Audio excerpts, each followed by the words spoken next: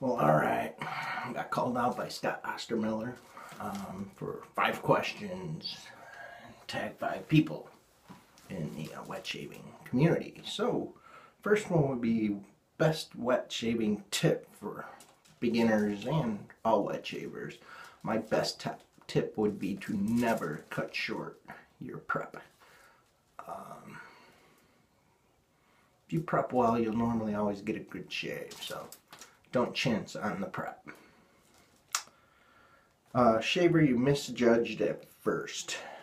Question 2. Shaver misjudged at first. I don't really jump to conclusions. I try not to judge people at all. I just try to be nice to everybody. So, you know, I think I've had some weird paths along the way. I think I've mended them. And I think 2 of those paths were one with the Stallion and one with Billy T. I've talked to both of them and I think we've made amends. And sorry we took some paths that kind of seemed like we weren't each other's friends, but I'd do anything for either one of you guys, Billy T or the Stallion. And next would be any regrets. I don't really have regrets. I do what I want when I want, have fun with it.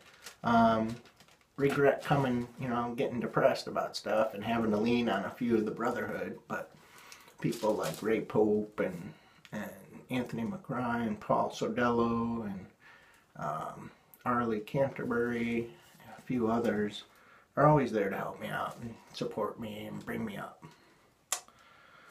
First setup I've ever owned, first wet shaving setup I ever owned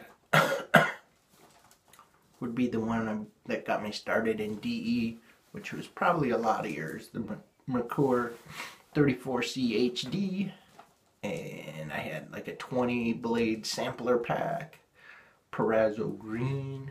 What else did I have in there? I think my wife got me artist shaving sandalwood. I had a 1305. Actually, no, I started with a Tweezerman, the old Tweezerman. Yeah, so not even art of shaving. It was just a Perazzo at the time. And that was really about it. The Tweezerman little badger brush, it was like $9, I think, at the time. So that was my first setup. And my most prized item is you. Because if I can't share my experience with anybody, it's not an experience at all. It's no fun.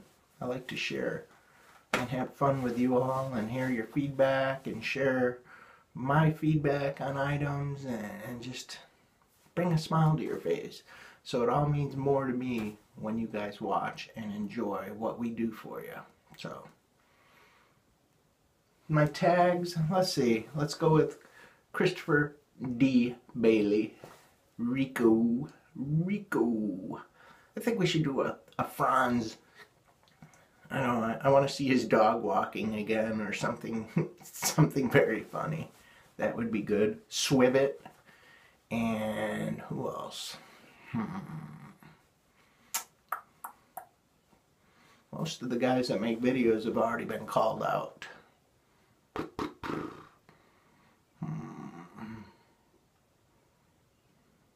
How about Tiffany Ann?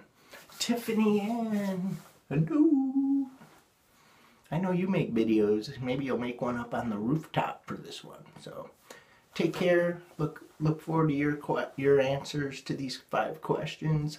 And you pick 5 wet shavers to answer these questions. Thank you for watching. Gonzo out.